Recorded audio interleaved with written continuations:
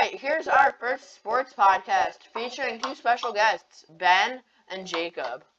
All right, first up, we're talking about baseball. So the Mets have a new owner, Steve Cohen.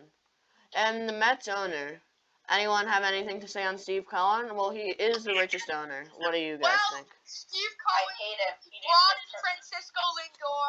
He looks good. I think the Mets have a very bright future. And I think we don't. Because you couldn't get Trevor Bauer because he lost by $2 million. He's terrible. He can't even get. No, Trevor Bauer, I don't think he wanted to. Ben does make a valid point, as instead of making a higher attempt to get Steve Cohen, to get Trevor Bauer, he bailed out a hedge fund. We still can't disregard the fact that he got a great pitcher and one of the elite shortstops in basketball. So In baseball. In baseball, so I see the Mets having a bright future. Yeah, so do I. And I think with their trade, they got another pitcher in exchange for Ahmed Rosario and Andres Jimenez. So I think it has a bright future. Also, in other baseball news, the MLB spring training is starting and the plan is to have a full season, full games, and more rules and restrictions may come to follow. I have to be honest, I think it would be miraculous if they could pull off a full 162-game season. So do I, but 162. uh-huh. I thought Last it year- was only like 120. No, it's 162. That's why the Mets won like 98 and 72 last year or But something.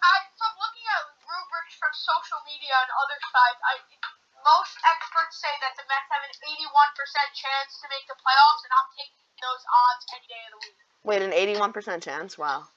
Well, plus the other teams in the Mets division are not too great. Well, Let's be real here. The Nationals look real, especially since with their good coach.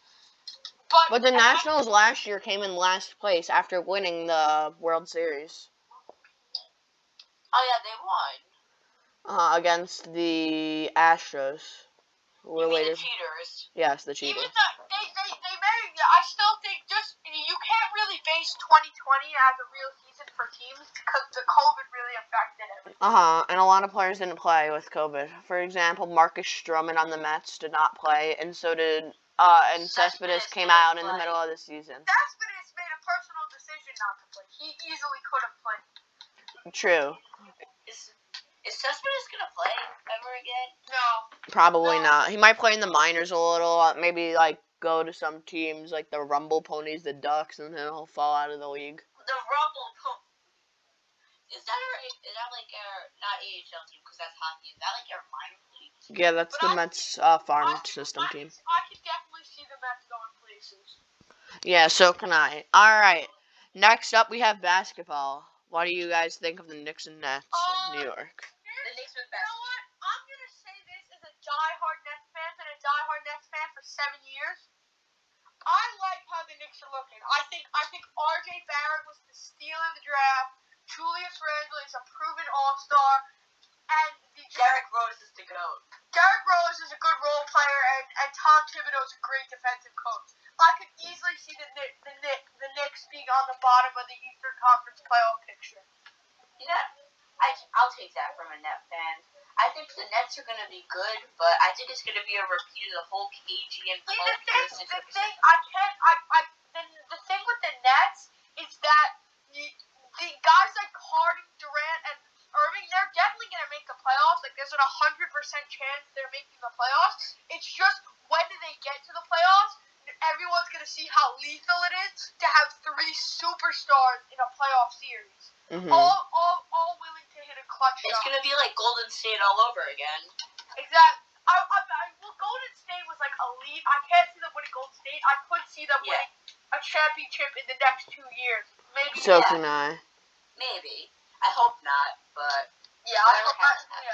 So who do you guys think is gonna win the final game?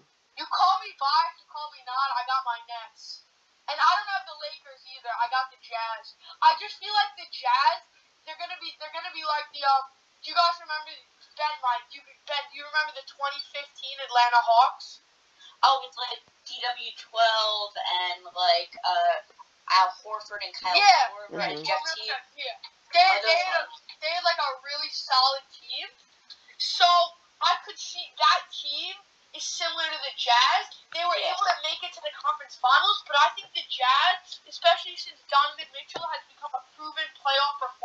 I think the Jazz could beat the Lakers in 7.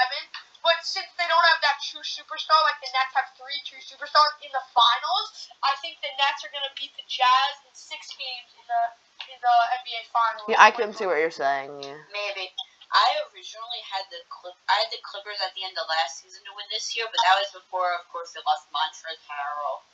And like, Yeah, I don't see the Clippers going far. I have to be honest. You know, I do see the Knicks winning the first round. Though. Who do you guys think is the worst team?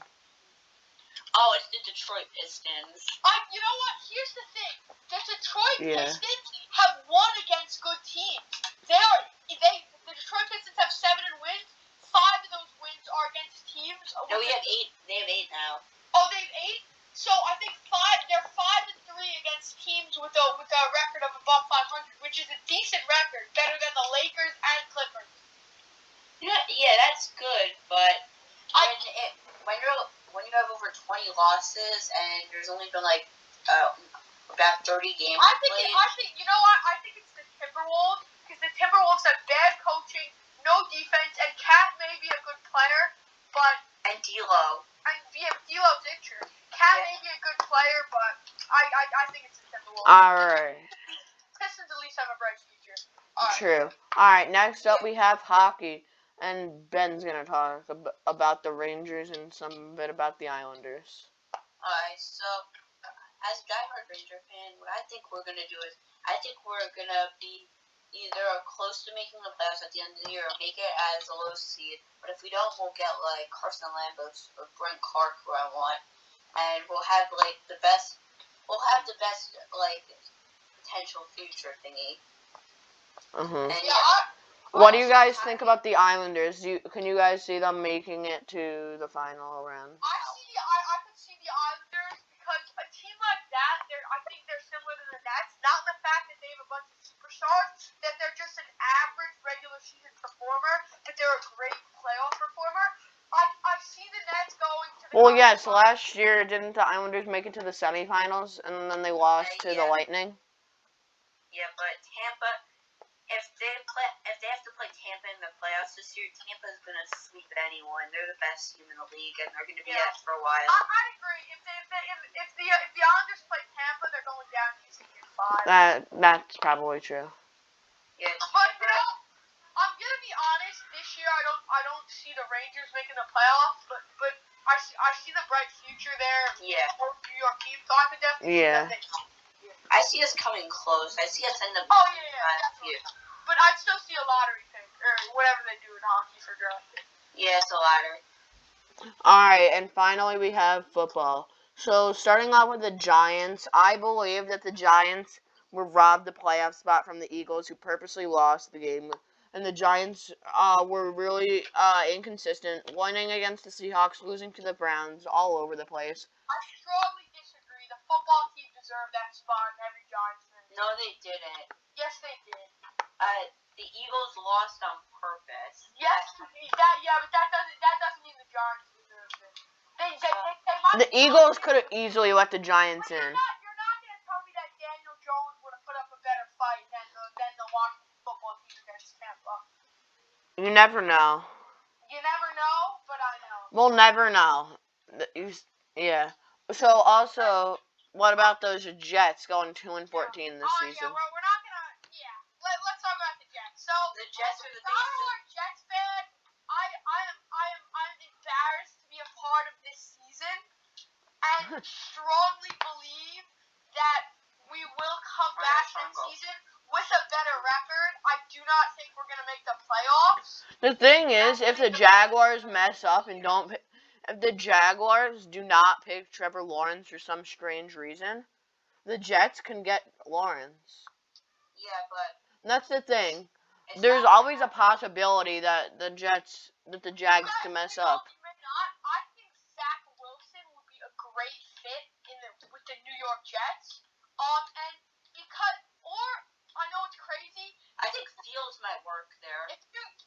Fields might work. I don't think they're gonna trade for Watson as much as I want it. I just don't think Watson's gonna be a Steeler.